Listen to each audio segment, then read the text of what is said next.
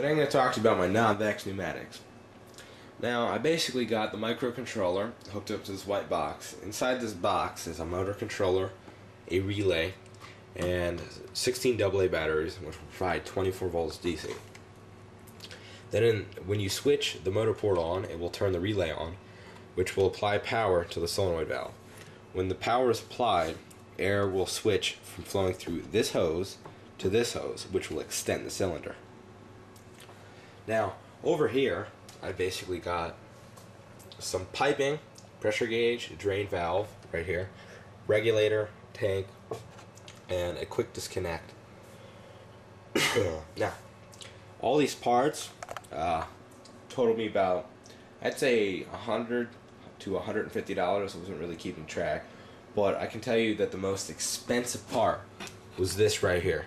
This valve was $50, but I did buy a lot of extra unneeded parts, such as the drain valve and the pressure gauge, but you really need the regulator, the tank, valve, and the cylinder.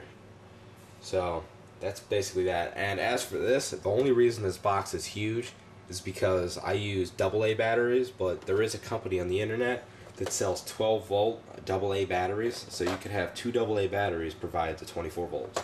They won't last as long for as many cycles, but it'll be more compact.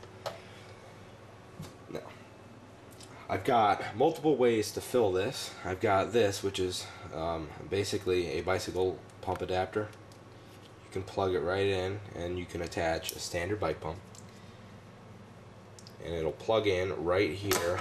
It's a quick disconnect, but I've got air running through this hose, so I'm not going to unplug that. Now, I'm going to show you how it works.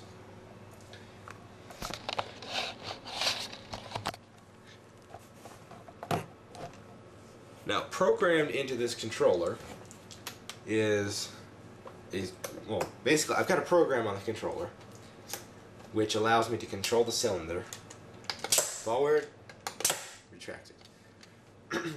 Now, that's the program I have running for channel 5 in the controller. So if you push up, it will extend the cylinder. If you push down, it will retract the cylinder. Channel 6 has a different mode. It's a fully automatic mode that will cycle the cylinder 150 milliseconds to go forward, and then it will give it 150 milliseconds to retract. And it'll keep repeating that cycle, like so.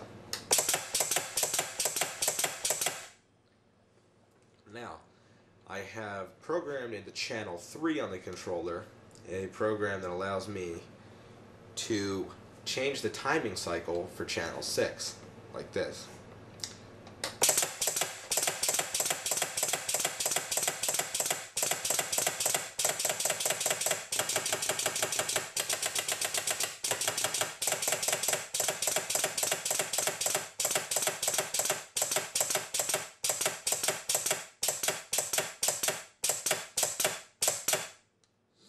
Now, that program works good, but it does have a drawback. When you go below 0 on the timing cycle, the program freezes. I'm not exactly sure why, but it would take me a little time to fix.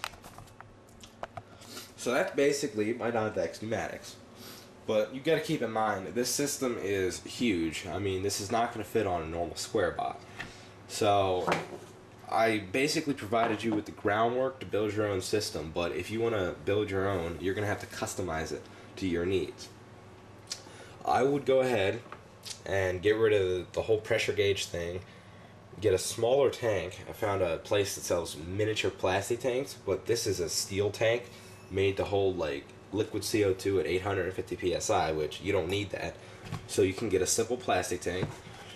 This regulator, it was a little bit expensive because I got it at Home Depot, but I found them on the internet for about 75% less, so I don't want to think about that. And you could basically attach the regulator directly to the tank and have a smaller solenoid valve. You don't really need the large valve, but I went with the large because with the large valve you get the highest airflow. I think I can get 13 cubic feet of air per minute through this valve.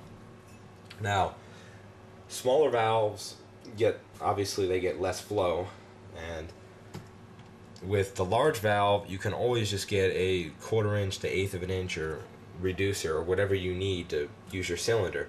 But with the large valve, you get the highest airflow, meaning that you can change from a small cylinder to a huge cylinder. Now, basically that. The cylinder, I got it off the internet. I paid $6 for this particular one. It's about 7 inches long, 3/4 inch in diameter, and it's got a 4-inch long stroke out. And that's very cheap, but they do have many other cylinders. I think they've got like 50 or 60 that you can buy, and they're all very cheap. They're between $3 to $7 at surpluscenter.com.